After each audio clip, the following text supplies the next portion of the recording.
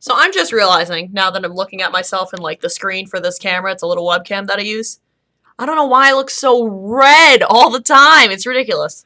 Anyways, that's not what I'm here to talk about. I'm here to talk about the new way that people are proposing to each other, like a marriage proposal. And it kind of makes me want to scream, because it's so ridiculous. People are using avocados to propose to someone. Just look at this. Look at that. Look at that. You're buying a diamond ring. The last thing you should put it in is a food.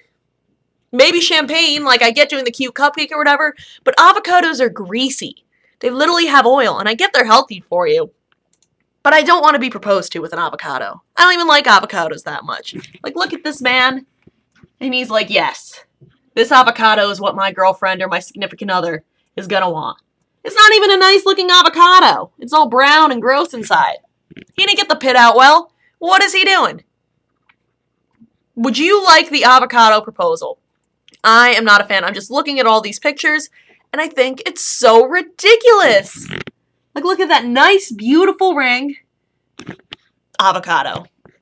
Not as beautiful anymore because it's coated in green and avocado. I like avocado on food. I like it on my sushi. I don't want avocado toast, though. Not that far into it. But avocado proposal, way too far. What do you think? Let me know in the comments if you are for the avocado proposal or against the avocado proposal. I'll catch you tomorrow. See you then.